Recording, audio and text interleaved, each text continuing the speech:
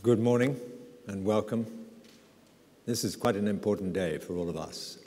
And I'd like to thank, first of all, of course, Nigel and the Fishmongers for hosting this day and the support you've given us and the encouragement you've given us towards this. Additionally, of course, I should thank you as supporters and those interested parties who've come here today. This day is going to be, I hope, the beginning of something quite important, albeit long-lasting. Lastly, if I might just thank the organizers for today. It's been a lot of work for the people behind the scenes and in front of house. And thank you very much for all you've done. It's an important issue. We have much work to do. I'm not a scientist, but we have a fascinating morning ahead. And as a non-scientist, I'm not going to waste much of your time. But it is now the time to act before it is too late. You're going to hear a great deal about that word crisis in wild fish. And I don't think that's an underestimate or an overstatement. I really believe there is a crisis.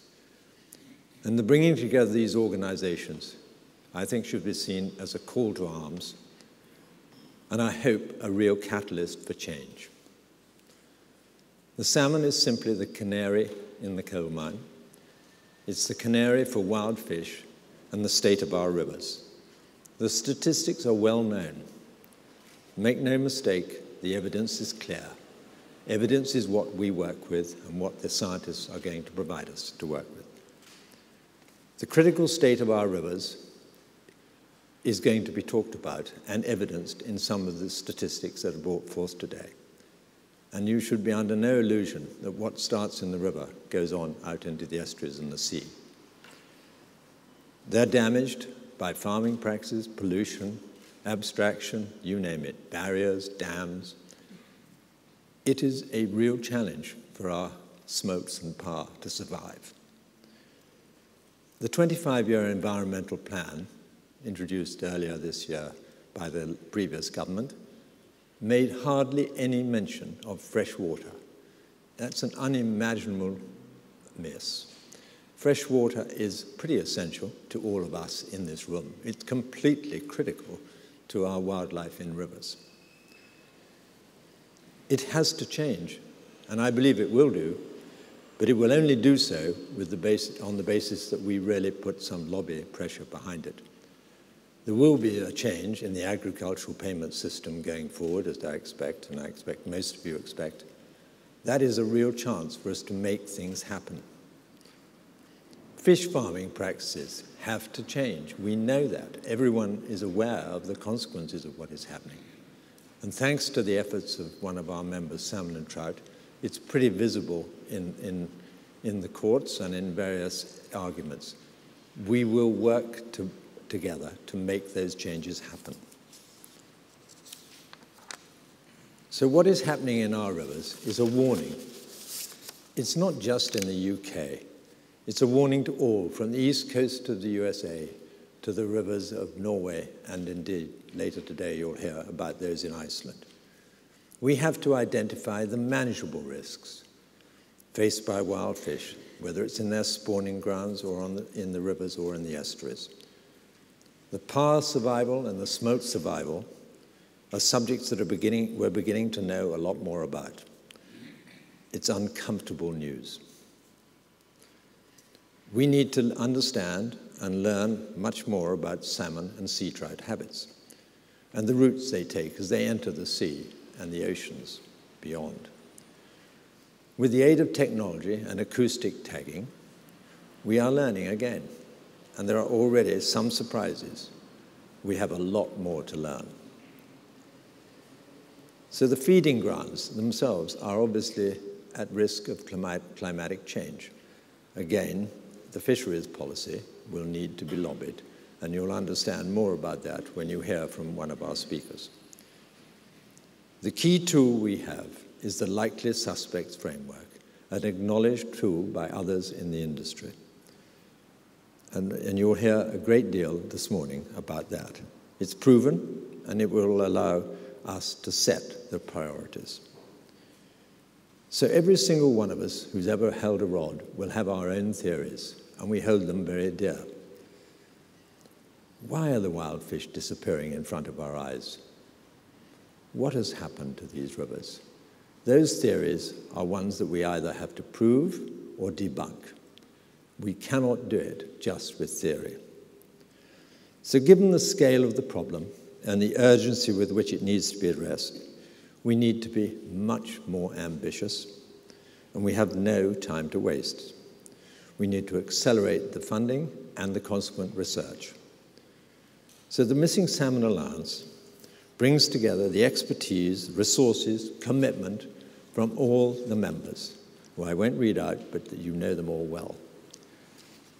All of these organizations are busy on existing projects. We have much more work to do, as I say, and they're going to be busier. But now we're going to be working together, sharing knowledge and practices, bringing other organizations, some of whom are in the room today, both local and, importantly, international, not to talk about change, but to deliver the change we need to make.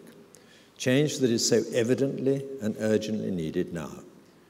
We aim to invite other countries and their organizations to support us, to work with us. And our alliance has already resulted in some support coming forward. To do a bit of housekeeping, we're setting up to prioritize and co-manage work streams and avoid duplication. The steering committee will be advised by the technical committee. It will include the CEOs of the respective organizations, and the technical committee will include the leading scientists from each organization. The tasks will be executed by the teams in the existing organizations. So we'll have a minimal staff led by Colin Bull, who you'll hear from later today, who will be the principal investigator of the data we need, who will have 2 or 3 assistants. We'll probably have a discussion about how many. But we're not building another organization. We're using the existing organizations to do the work.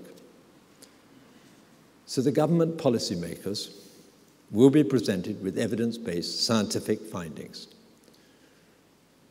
We needn't just be harbingers of doom and despair, wringing our hands, but we need to seek to create a wider understanding in society that will help us champion the cause of environmental risks and wild fish. And if a young girl from Sweden can make the impact she has, surely we can do something. And we will, as I said, have the benefit of evidence-based research and the consequent authority that brings with it. So none of us can afford to be apathetic or let apathy get in the way. And we have a chance by coming together to drive these changes. And much as I, like many of you, enjoy fishing abroad, that is simply not the answer. We can fish abroad, but believe me, that will not last for long. The trend line is clear, and are we to be the last generation that has enjoyed the pleasure of fishing? Well, time's not on our side, but if we were to reverse these depressing trends, which we must, we need to do this now. This is just the start of what will be a 5 to 10-year task. It'll cost money, quite a lot of money. As I'm sure you understand, technology doesn't come cheap. We need your financial support, both now and probably in the future. It'll cost money because, not just because scientists need money, but we need to expand the programs. We will report regularly on our progress to our supporters. We need you to spread the word amongst the community at large, and we have no time to waste. But just before I leave you, thank you all for joining us today and your interest in this cause. I am asking you unashamedly to help us. Now, I'm going to sit down now, but just before I do, I'd like to introduce a short video which is going to be beamed in here from the Prince of Wales. He's very sorry he's not with you today, but he's just traveling back, or in the process of traveling back from places like the Solomon Islands, and I'm sure he would rather be here, but he can't be.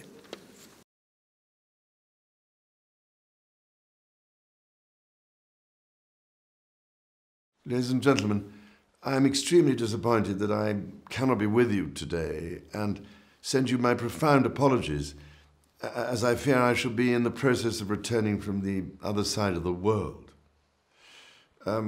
My introduction to salmon fishing started on the River Dee at the age of, I think, 7, and made an indelible impression on me.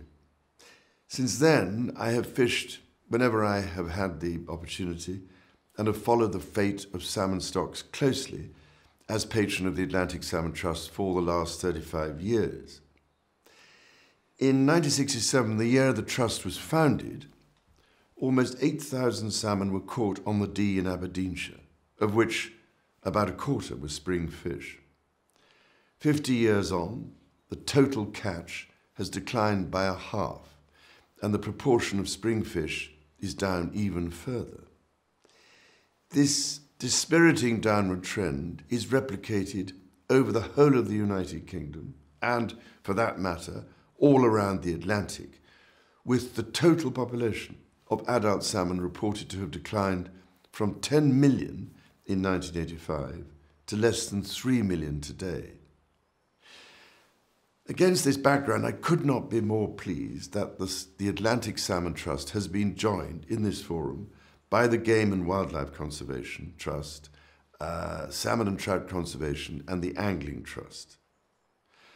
Having our 4 leading salmon conservation organisations working together through the Missing Salmon Alliance, with support from both the private and public sectors, is hugely encouraging. We all understand by now that the reasons why the Atlantic salmon is in decline all around the Atlantic basin are complex and take their toll everywhere, from the headwaters of spawning streams via rivers and coastal waters to the remotest feeding areas at sea. Climate change, unsustainable exploitation, dams, pollution, aquaculture, water extraction, and an imbalance between predators and prey species all play a part at different times. And of course, all these factors interact with each other. The situation is certainly complex, but if we do not adequately start to address this long list of problems, the very future of a species that has been swimming our oceans and seas for over 6 million years will be in jeopardy. Ladies and gentlemen, we simply cannot allow this to happen in our lifetime. Understanding the situation in much more detail is the essential first step to reversing the decline. However difficult that may seem, the evidence from detailed studies of other fish whose future was in question, such as cod, is that it is by no means impossible. The key is to use the now established likely suspect framework to gather the evidence and devise management solutions.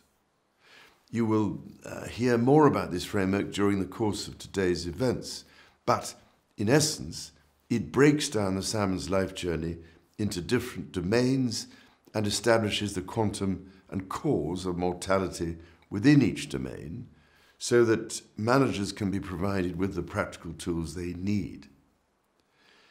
Every headwater, every main stem, every estuary, and the wide spaces of the Atlantic Ocean will each present its own specific problems and require its own individual solutions to reverse the trends that have been apparent for so long and that are causing such concern. There is also, dare I say it, more at stake here than the fate of the Atlantic salmon. This species that we all care about so much is a type of aquatic canary for wider environmental change. The song it is singing tells us a great deal about the state of our freshwater and marine environments and the need to behave responsibly to look after our natural resources. If we cannot limit climate change to a manageable level, which I must add needs to be a great deal lower than the current appalling trajectory, and stem the accompanying rapid loss of biodiversity, the consequences will be unthinkable. So, as well as understanding the story of the salmon, we need to reflect carefully on what it is telling us about our own precarious situation. Ladies and gentlemen, reversing the decline in the Atlantic salmon and protecting this iconic species for future generations is a hugely important task. It is also formidably difficult. However, I'm convinced it can be done if we combine energy, endeavour, science, technology, and common sense, and if we start now. I can only wish you all a fruitful day's discussion and much look forward to learning of the progress you make.